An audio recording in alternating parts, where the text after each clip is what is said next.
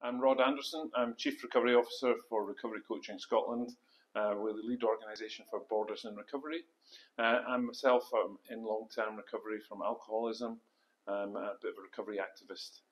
Yeah, I think the evidence is there to show that our consumption of alcohol is going down as a nation due to minimum unit pricing. And I think where we are with alcohol deaths is that we should be keeping our foot to the pedal around minimum unit pricing. We should absolutely not be thinking about doing away with it. We should be increasing it, and we should be treating what's going on in our country as a public health emergency.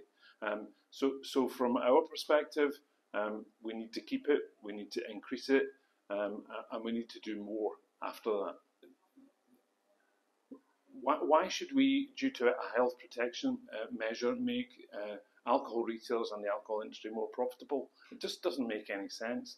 In particular, in the backdrop of treatment services and ADPs in local areas that need more funding, particularly around alcohol recovery pathways. So, first of all, that money should not be sitting with retailers. Secondly, the money should be diverted, and it should be diverted very specifically around alcohol treatment pathways, part of that being to support lived experience of people who've been impacted by alcoholism and alcohol-related harms. And I think the other element of that is families who are impacted, and I think families are very much forgotten in this dynamic. So I think that it needs to be threefold around treatment pathways, recovery community and lived experience, and families.